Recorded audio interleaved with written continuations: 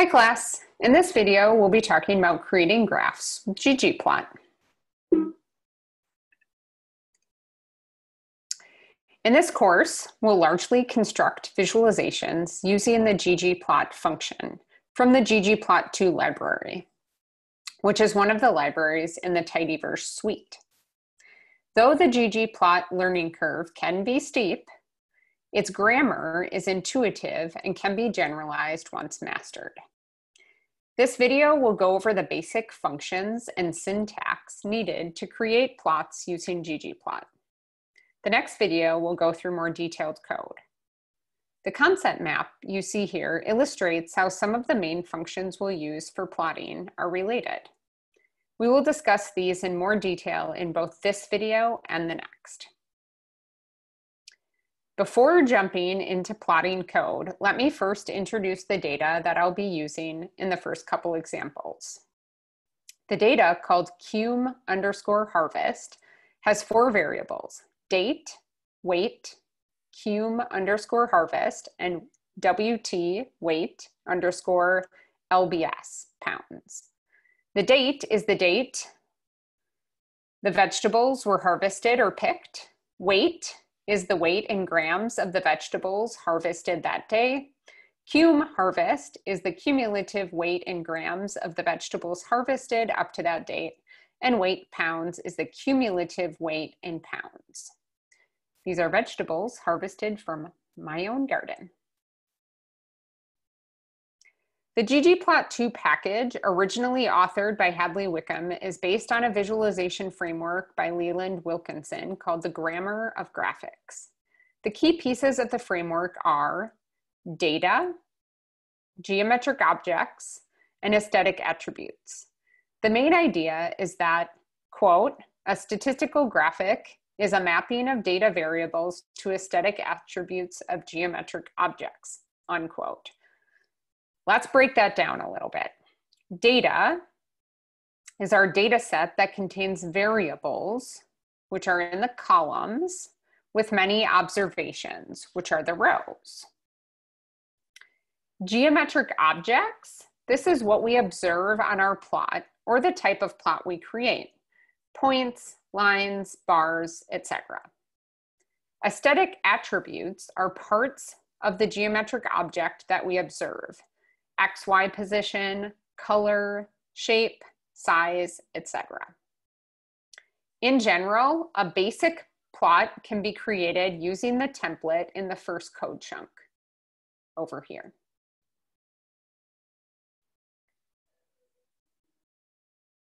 Where everything between these arrows would be modified to fit your needs.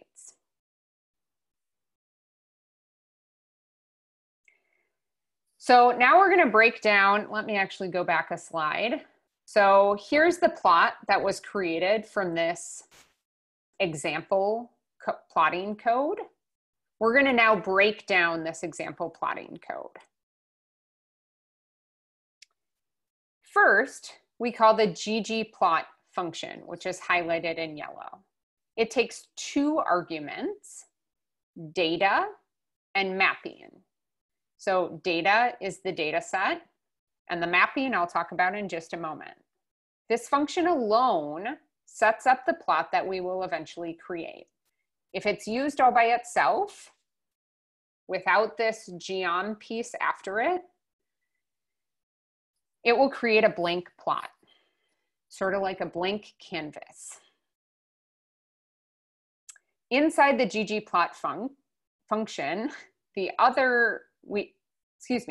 we need to tell it the data set we will use to create the plot. So in this case, we're telling it to use cum harvest. Next, we tell it the aesthetic mapping.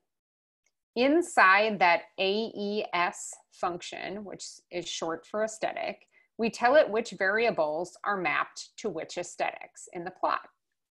In this example, we have told it that date is mapped to the x-axis aesthetic, and weight pounds is mapped to the y-axis.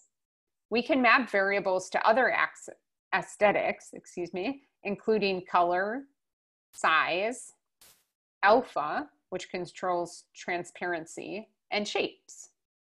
Keep in mind that anything inside of the AES, aesthetic function, should be a variable. Later, we'll learn about changes we can make that are not aesthetic mappings. After setting up the plot, we can add layers via the plus sign. We will always add a geom layer, and we'll see very soon other layers we can add to enhance our plots.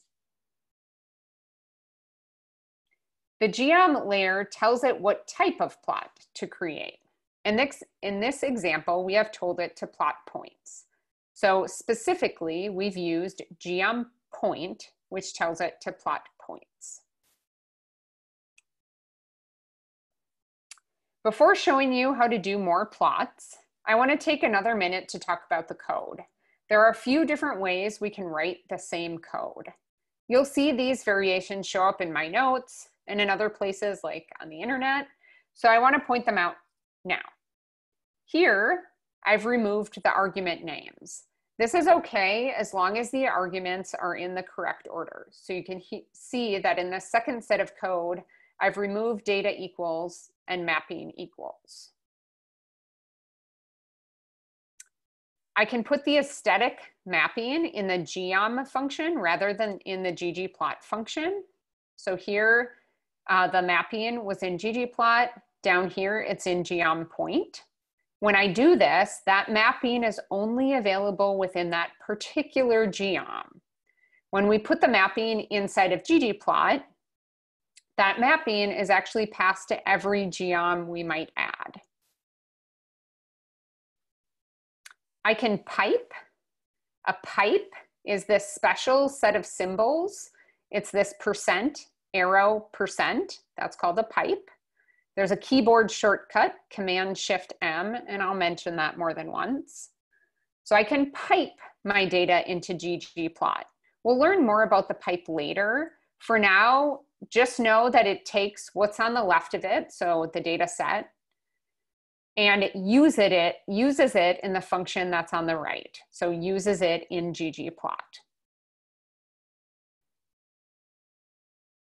Another thing we might want to do is save a plot. We can do that by including the left arrow plus a dash before the code and giving it a name on the left. In this example, the plot has been saved and not printed out to an item called harvest over time. So in this first chunk, I have only saved that plot to something called harvest over time.